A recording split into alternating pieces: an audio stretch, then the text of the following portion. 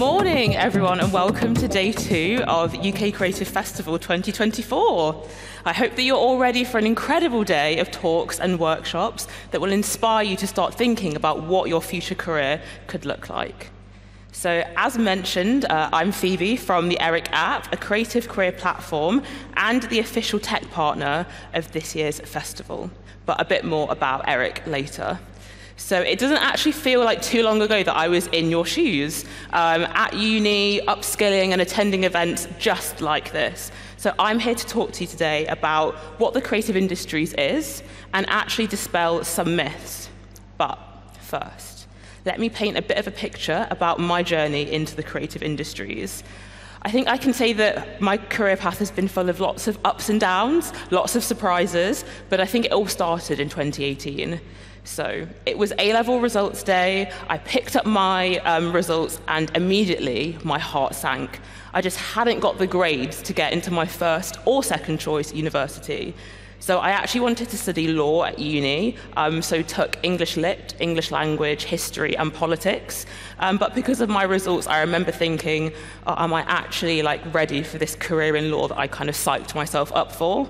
But all was not lost. I went through clearing, and my grades were good enough to get into a few universities. So I thought, even though this hiccup might have been my chance to kind of study something a bit more creative, I've always been a kind of person that doesn't do things half-assed. So I thought, let me continue with my dream to be a barrister. And as you can see, I actually went to uni, studied law, studied super hard, and then graduated and managed to land a job as a legal assistant, just starting a few months after I graduated. But, and now this was such a huge but, I had a thought in the back of my mind and thinking, what will happen to creative Phoebe if I then become a barrister? All throughout uni, I'd been picking up creative freelance projects, so things like content creation, editorial styling, writing, and things like that. But with my tunnel vision on my legal career, I'd almost forgotten that I could actually have a creative career and make that a reality. And then I remembered a conversation that I had with my personal tutor. She said something a bit like, when thinking about your future career, think about what you actually like to do in your spare time. It's the stuff that you make extra time for that you're truly passionate about. And this is a great place for actually thinking about what you want to do in the future. And now this was a light bulb moment. I obviously didn't then just think I'm going to quit my legal job and pack up my things and walk out of the office in slow-mo like a movie. Instead, I decided to plan and plan and plan, and then I put my ideas into motion. So I continued with all the freelance projects that I was doing on the side, building my creative network, building soft skills as well, like organization and communication and confidence. And then I started applying for some creative jobs. So, of course, I faced plenty of rejections as well, but then when all I thought was lost, I actually then managed to land a job at ERIC. And I think that it hasn't really been easy getting here, and it's been filled with lots of ups and downs, but I think just remember, take a deep breath, you've got this, and the fact that you are all here today means that you're already starting from a great position. So as I mentioned before, I'm Phoebe, and I now work at a company called ERIC as the head of content and opportunities. So ERIC is a completely free-to-use career app for young people and schools, but I'll talk a bit more about the app later. So I've actually learned so much about the creative industries since working at ERIC, but there are just a few things that I wish that I'd known, and I wish that someone had told me before I kind of started my creative career. So you've probably been told a few out-of-date myths about the creative industries, and most people are still under the assumption that it's such a small space with no jobs and just no security. But I'm actually going to tell you a few of the facts and dispel those myths for you today, because I just wish that someone had done that for me when I was younger. So the first myth is that the creative industries in the UK is small. So most people think that the creative industries only consists of a handful of singers or artists or actors, and that's just the extent of the creative world. But that is in fact just the tip of the iceberg. So how many creative industries do people think that there are? Anyone going to shout out some answers? A number? 8? 14? 40? Anyone else? Okay, well, there are actually 16 different creative industries. And yeah, it does include things like the traditional things like maybe music, art, fashion, but it also includes newer industries like advertising or games or design or media. And these are all unquestionably large industries. And you can also see behind me a bit how different subsectors of the creative industries are grouped and like mingle and connect together. So these are all really interesting and useful to understand as like things like film or like the screen sector, all of the industries within like those sectors like intermingle and they share skills and they work on projects together like films or TV programs. And at the bottom, you can see underpinning it all is createch. So this is a relatively new term that refers to the combination of creativity and technology. And every industry actually has a huge tech side to it. And it's just everywhere. You probably interact with createch without even knowing it. So for example, those like 20-second YouTube ads that you always try to click through and skip, or even the sponsored like TikTok shop videos that you see on that platform, they are a huge part of createch. And of course, the creative industries is growing at such an incredible speed. So some of the creative industries have actually grown twice the size in the last 10 years. And that just means that there are just plenty of jobs available. The second myth is that there is no money in the creative industries. Well, it actually generates about £120 billion to the UK economy every year, and that's billion with a B. So like it says here, that is actually more than life sciences, automotive, aerospace, and oil and gas combined. And that's wild just because no one would ever actually question how rich a single one of those industries are, but the creative industries makes more than all four of them combined. And of course, that money doesn't just come from within the UK. We've actually managed to establish ourselves as a creative global powerhouse, known all over the world for the strength of our creative industries. And it just means that we are attracting huge amounts of overseas investment that's fueling even more growth in the future. I know I mentioned a bit about what createch is, but haven't actually said how much money it makes. So businesses and investors are pulling insane amounts of money into createch at the moment, as it's seen as such an exciting area of growth. And it's actually the second fastest growing area of tech after climate tech. And of course, when a sector makes more money, it means that people start becoming a bit better paid. So you can make lots of money in the creative industries. And here are just a few examples of some of the average salaries in the creative industries. So if you have an adult saying that there's no money or no future in the creative industries, then you can just whip out a picture of this slide and show it to them, and you can see that they just don't have a clue. And then myth number 3 is that there are no jobs in the creative industries. So of course, it's such a huge sector for employment. So nearly 1 in 11 jobs in the UK are actually classified as creative roles. And if you add that up, like that is a lot of people. In fact, a whopping 2.4 million creative sector jobs were filled in 2023, which is about 15% increase since 2019. And of course, despite a few knockbacks that we face, like the pandemic, strikes, funding cuts and things like that, it looks like the UK creative industries is back on track to continue its astronomical job growth. And there are, of course, a further 1 million people doing creative jobs in non-creative industries. So that's 3.4 million people in total. So just for a bit of a comparison, that's nearly 1 million more people working in the creative industries than in STEM. I think there's about 2.2 million people working in STEM.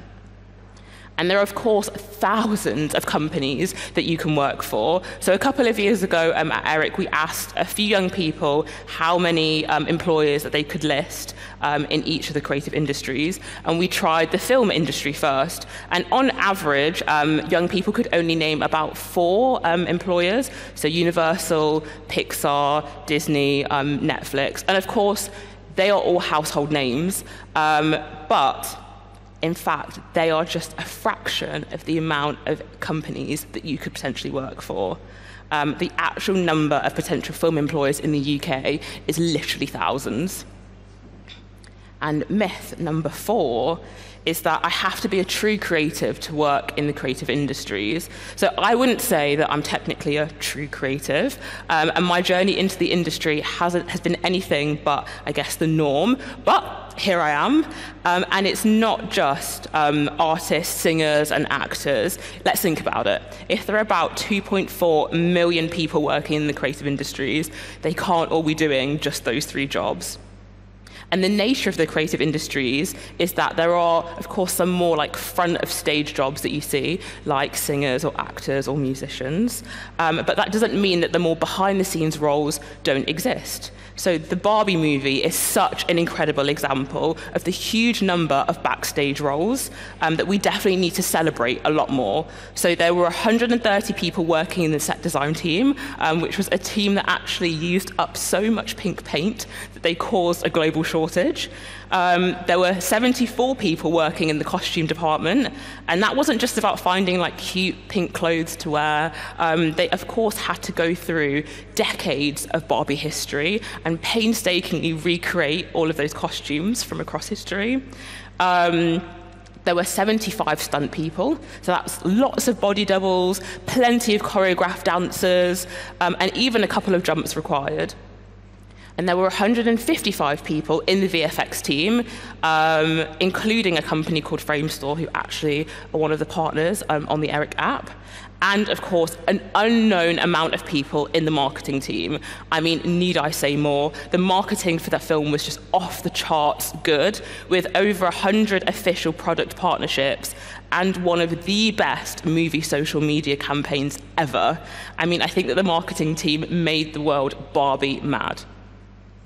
But of course, apart from the creative jobs in the creative industries, you should also think about the 1 million creative jobs in the corporate world. So here are just a few examples of the kinds of creative jobs that you could do in non-creative industries. So if you wanted to be like, I don't know, a designer, you could be a designer at a law firm, for example, or for the government, or at a restaurant. You don't just have to limit yourself to being a designer at a design agency, as there are always creative jobs available.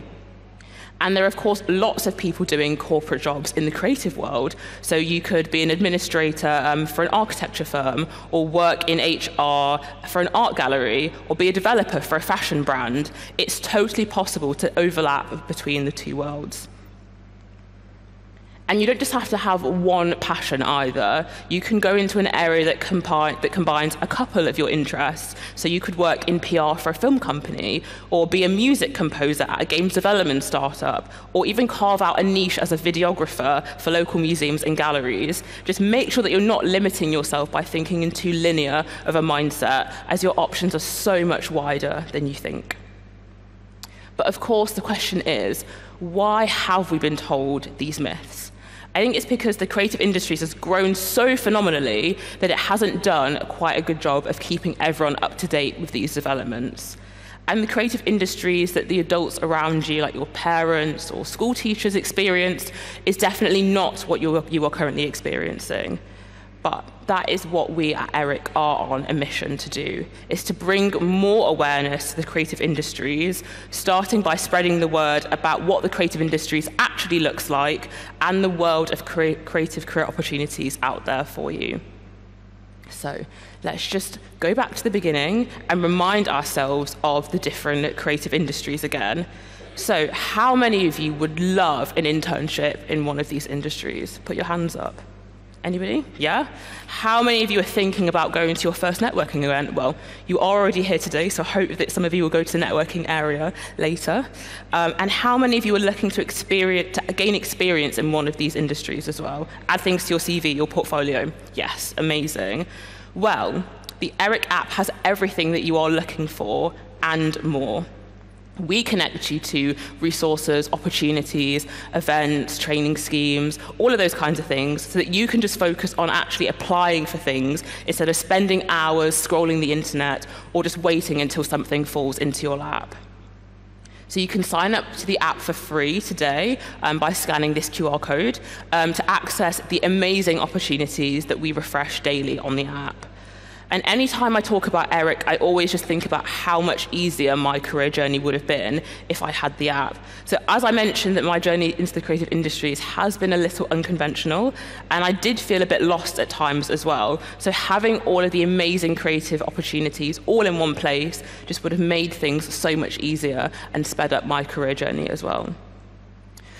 So if there's just one thing that I would like you all to remember, is that no matter what anyone tells you about having to figure out your career, like now, it's okay to not know what you want to do. Just keep putting yourself out there, like today. I think this is such a great start.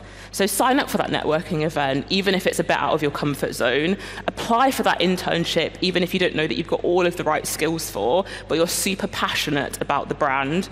Send that email to that ad agency and see if you could just spend a day shadowing a member of the team. Just keep remembering to put yourself out there.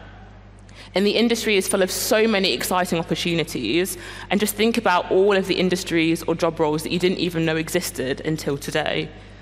But as I mentioned at the start, Eric has, of course, teamed up with UK Creative Festival as their official tech partner, which just means that everything that is happening at the festival today is on the app, so you can keep up to date with what's going on where. And also, there's some opportunities from the range of different agencies and companies here. They've also promoted some very, very cool opportunities on the app. So I think there's a careers fair happening in the roller disco area, which is just outside of this space. I think that Marlowe Theatre and Turner Contemporary are doing a panel in the Dodgems area later. I think Depop are here, Red Magazine, Positive Retail are also here if you're into sustainable fashion. There's going to be film and TV panels, performing arts panels, just lots of amazing stuff happening today. So make sure that you attend as much stuff as you possibly can.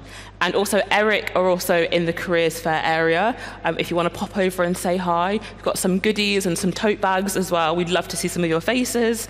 But here is just to an incredible festival, and I hope that you're all ready for an insightful day. So, yeah, enjoy. Thank you.